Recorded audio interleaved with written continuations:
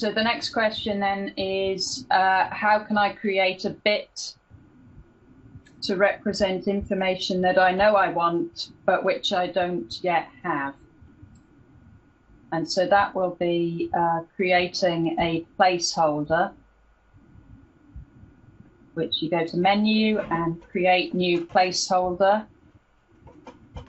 and put in what it is that you're looking for.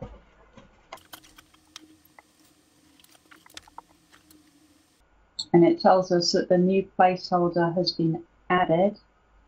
Presumably, I would imagine it's been added today. So I'll scroll to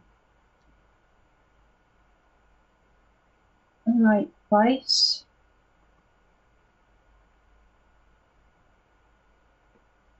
Yeah, and there we see it, added today as a placeholder. And I can work with a placeholder in the same way as I can work with a normal bit.